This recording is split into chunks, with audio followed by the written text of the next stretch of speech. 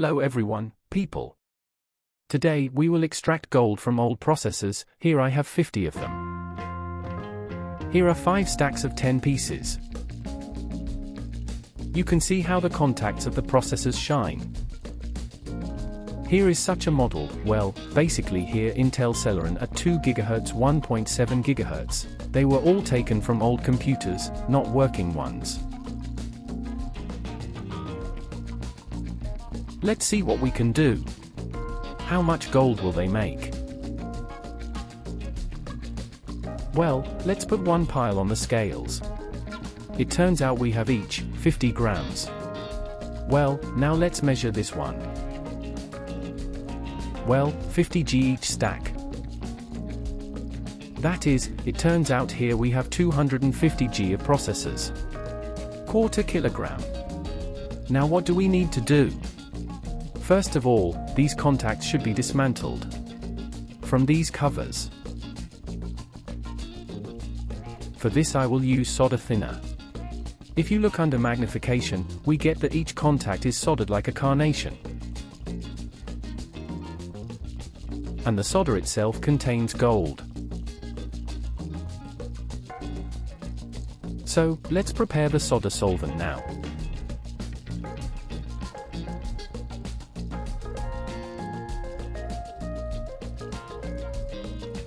I take a glass for 1 liter. And here I will pour.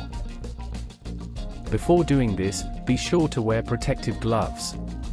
Because acid splashes, burns may occur. We put on protective goggles. And the first thing I do is pour the urea in here. I have 1.5 grams of urea here. I cover the water with water. I already have a measured volume of 200 milliliters here. I add water. I stir until completely dissolved.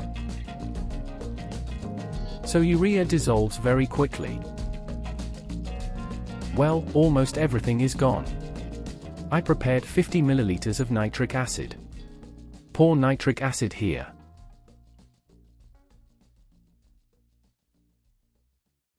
So, it immediately got cloudy. Urea nitrate fell out, then I completely add water here. 200 milliliters leftovers, and here I pour 12 g of citric acid.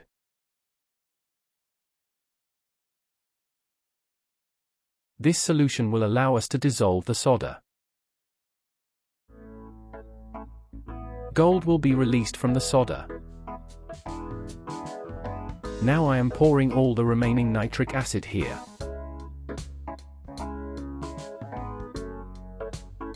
I got 250 milliliters of solder thinner. Well, it goes about the processor 1:1. For 250 grams of processors, 250 milliliters of solder thinner. So, everything solder solvent is ready. Carefully, we need to offer all the processors here. Fold carefully.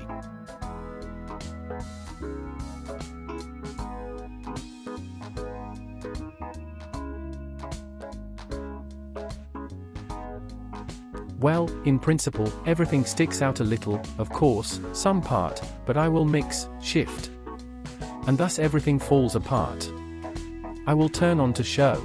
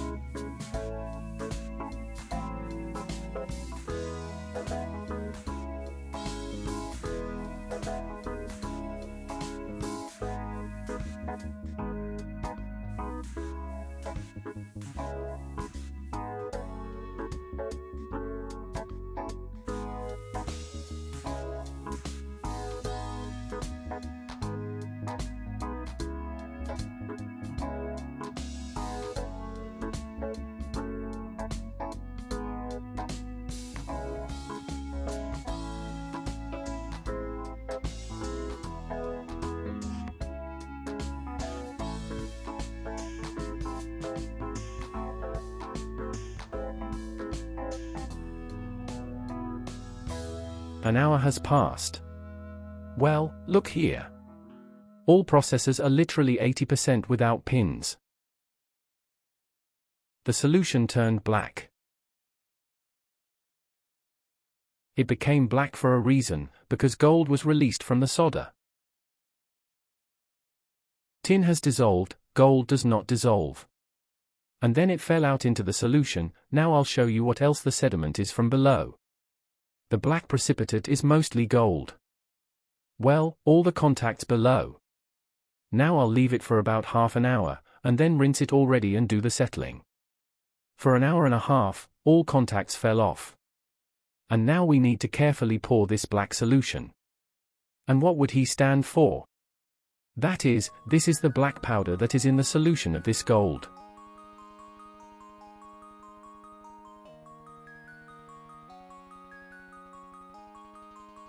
Now it needs to be washed.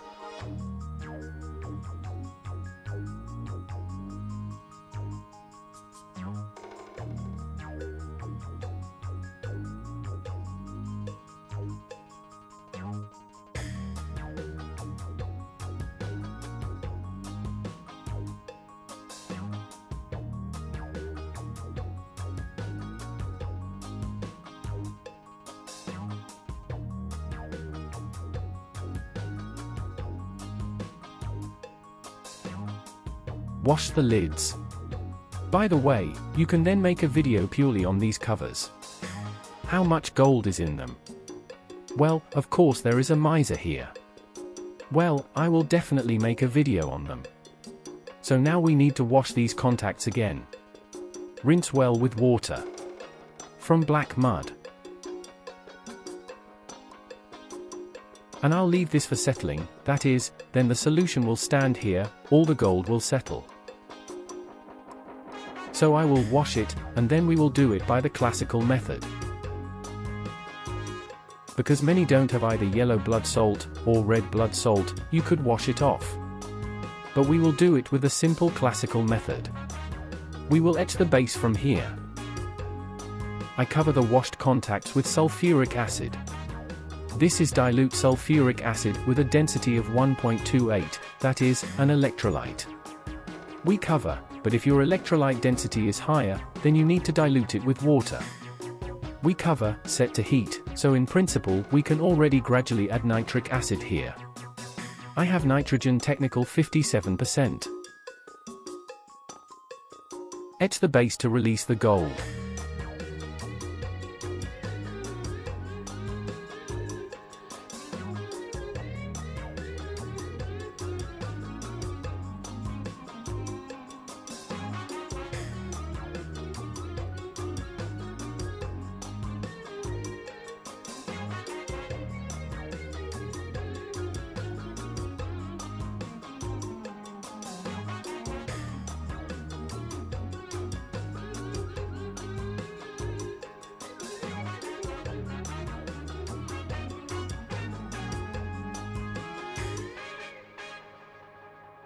Add. The reaction is over. All metal is etched away. All the gilding does not sink to the bottom, but is located in Rostvor, that is, it is very light, there is no metal anymore. The electrolyte consumption was 125 milliliters. Nitric acid took 60 milliliters. Now I will dilute with water, put to cool. Well, we will catch the gilding on the filter.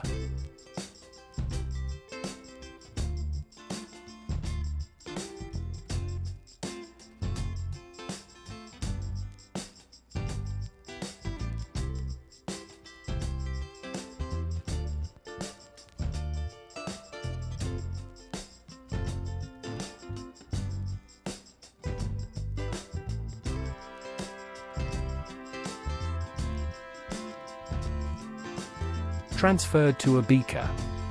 Here's the gilding. It's already dried up. There are a lot of impurities here, so there is no point in melting it right away. We need to dissolve it in aqua regia and then precipitate pure gold. So, now I'll show you more. That's what I managed to take from the solder solvent. This is such a dust of gold.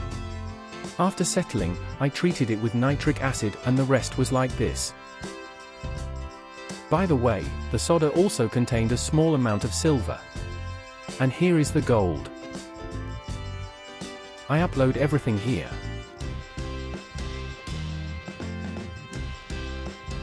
Dissolve in aqua regia. She stood in the sun and turned yellow. 2 ml of nitric acid and 6 ml of hydrochloric acid, 30% nitric acid, 57%, and pour. So now I'm warming up.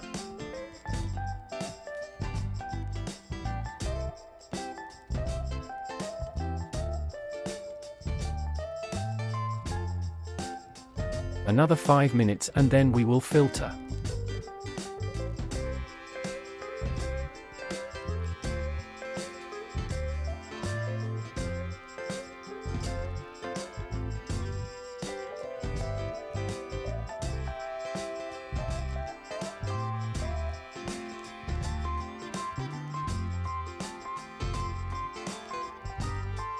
The solution boiled and its color became more yellow, but still the solution was dirty.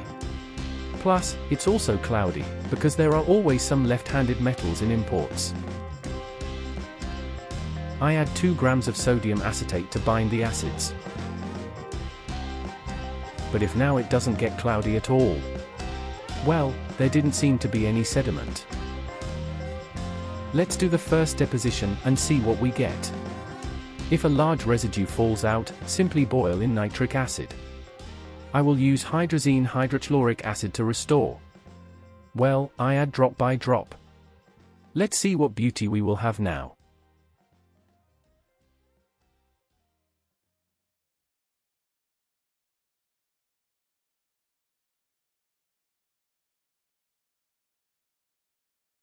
Now I'll boil it and see how much gold we get and what it will be, but by the way I see that it's large.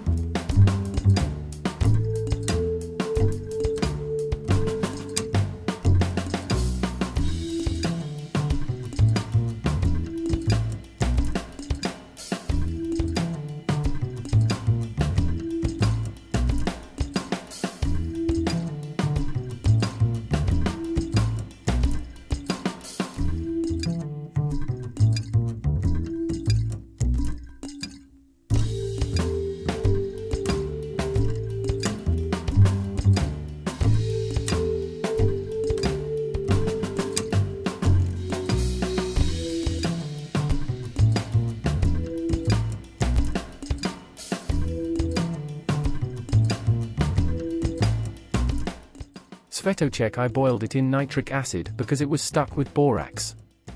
Now wash off the nitric acid. Well, let's see what we got. Naturally imported processor is very poor. But for the sake of the experiment, in principle, I made this review to see how much it turns out. Well, let's see. What a piece we have, well, how it shines. Yes, very nice piece. This is how the slab turned out. But by the way, with processors like these, less pure gold is obtained. Approximately 900 samples. Contains a lot of impurities. In the gilding. Gold got now put on the scales. And let's see how much weight we have.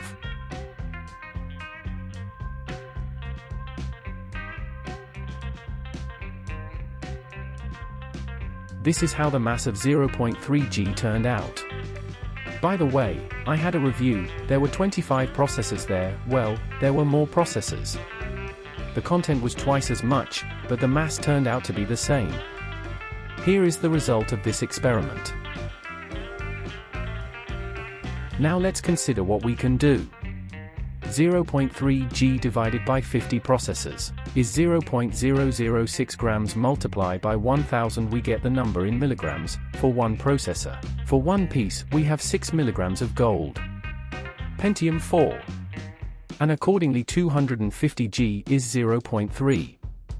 1 kilogram of such processors contains 1.2 grams. Here is such a poor material. In the lids, of course, I don't know. Has anyone checked? The lids contain even less. Some traces there, maybe the third sign will just be a 5. Rate this video like friends, a lot of work has been done. Good luck to everyone for now.